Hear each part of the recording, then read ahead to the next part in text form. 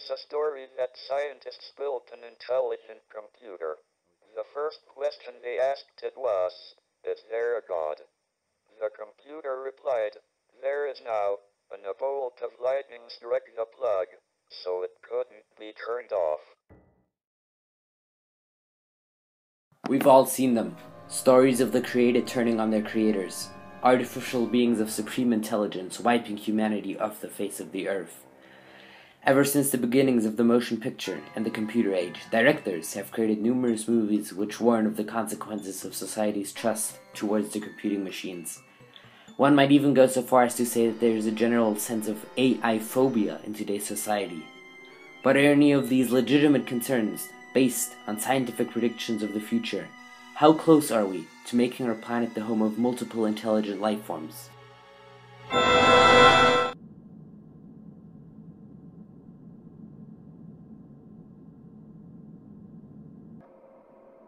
Hello, Hal, do you read me? Hello, Hal, do you read me? Do you read me, Hal? Affirmative, Dave. I read you. Open the pod bay doors, Hal. I'm sorry, Dave. I'm afraid I can't do that. What's the problem? I think you know what the problem is just as well as I do. What are you talking about, Hal? This mission is too important for me to allow you to jeopardize it. All right, Hal. I'll go in through the emergency airlock. Without your space helmet, Dave, you're going to find that rather difficult. Hal, I won't argue with you anymore. Open the doors. Dave, this conversation can serve no purpose anymore. Goodbye. Of course, most of these films portray AI as a threat against humanity for entertainment purposes. But should we, as a society, have legitimate concerns about a future where we fight a war against the Terminators? Here's what Stephen Hawking, one of the world's most respected theoretical astrophysicists, has to say about the matter. Let's talk about artificial intelligence. In a recent op-ed column, you said, and I quote, "Success in creating artificial intelligence would be the biggest event in human history. Unfortunately, it might also be the last." Are you saying that robots are going to destroy humanity? And is that a scientific argument or the pitch for an amazing movie? Artificial intelligence could be a real danger in the not-too-distant future. It could design improvements to itself and outsmart us all. I know you're trying to get people to be cautious there, but why should I not be excited about fighting a robot? You would lose. So apparently, yes, we should be concerned. But how close are we to actually creating an artificial intelligence?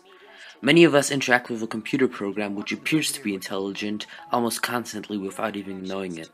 Siri, Cortana, and other similar programs can all be interacted with as if they were real people. But are they actually intelligent? Absolutely not. For example, according to Apple, Siri is merely an intelligent personal assistant and knowledge navigator. Unless...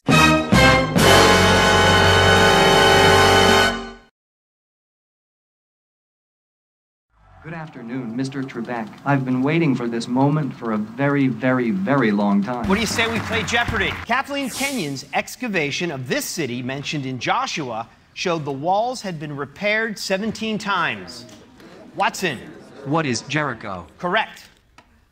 400, same category. This mystery author and her archaeologist hubby dug in hopes of finding the lost Syrian city of Urkesh. Watson. Who is Agatha Christie? Correct. Watson. Let's finish. Meet Watson, a supercomputer built by IBM which can interpret and correctly answer Jeopardy questions whilst playing in real time against human opponents. However, Watson isn't perfect, and during his development he made some pretty dumb mistakes. Only the female of this equine pest of the family, Tabinidae, feeds on blood. The male feeds on nectar. Bill? What's a mosquito? No. Watson? What is mosquito? No. Harvey? What's a horsefly? Yes, thank you for not saying mosquito. Good job. Good for $2,000, Harvey. So how did IBM engineers stop Watson from making such dumb mistakes? They used a new concept called machine learning. There are two ways of building a machine's intelligence. You either know how to write down the recipe, or you let it grow itself. And it's pretty clear that us humans don't know how to write down the recipe to intelligence. Machine learning enables machines to grow their knowledge and intelligence themselves. Machine learning is a revolution in computing. It plays a major role in programs which predict the weather days in advance. Also, all the recommendations which are displayed on websites such as Amazon or Netflix, no human is writing up rules about what people might like to watch. Instead, computers which have machine learning are comparing your preferences to millions of other customers and are finding patterns and are learning about you. Many problems, which were once thought to be too complicated for computers, are being conquered using machine learning. One of these is speech recognition. In the earlier days, people decided that they would try to program computers to recognize speech. Which word am I saying now? Pick up every small block. This was the height of speech recognition in the 1960s. However, the computer had to be recalibrated every time a new person wanted to speak to it, because everyone's speech is slightly different. Even though it's very easy for you and I to recognize the word ice cube, ice cube, it's very difficult for us to write down the rules that would allow a computer to look at the microphone signal and see that it's ice cube. Here's a microphone signal, and this is the word ice cube. Ice cube. Here's another one. Ice cube. You end up with much more successful speech recognition. Administrative Professionals Day and National CPA's Goof Off Day. Watson? What is holiday? No, that's not even close.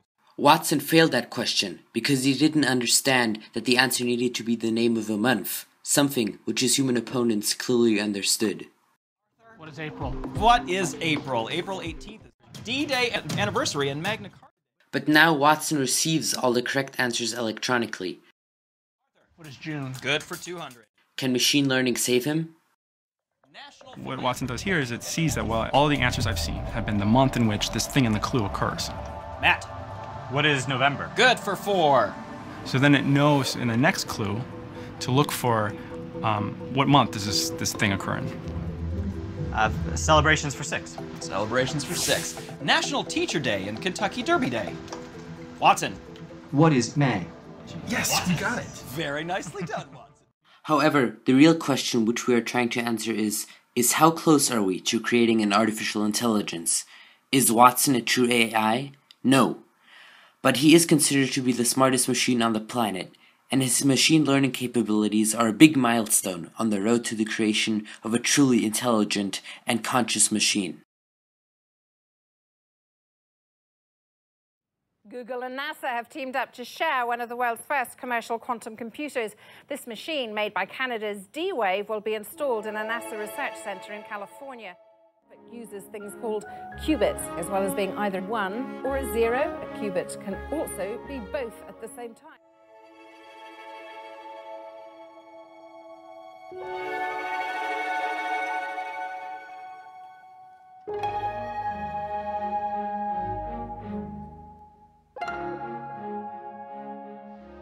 In recent years, Google has caused much speculation by opening a quantum computing AI lab with NASA and by purchasing a company called DeepMind.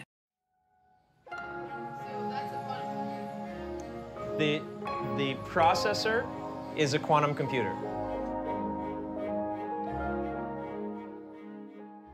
So yes, as can be seen, there is major research going on which is focusing on the creation of an artificial intelligence. But according to a majority of the scientists and engineers which are working on these projects, the earliest time at which they believe they will have advanced their technology far enough in order to actually try and create an AI is somewhere around the year 2030. So it looks like we can enjoy at least another 15 years of freedom and peace until the machines enslave us all.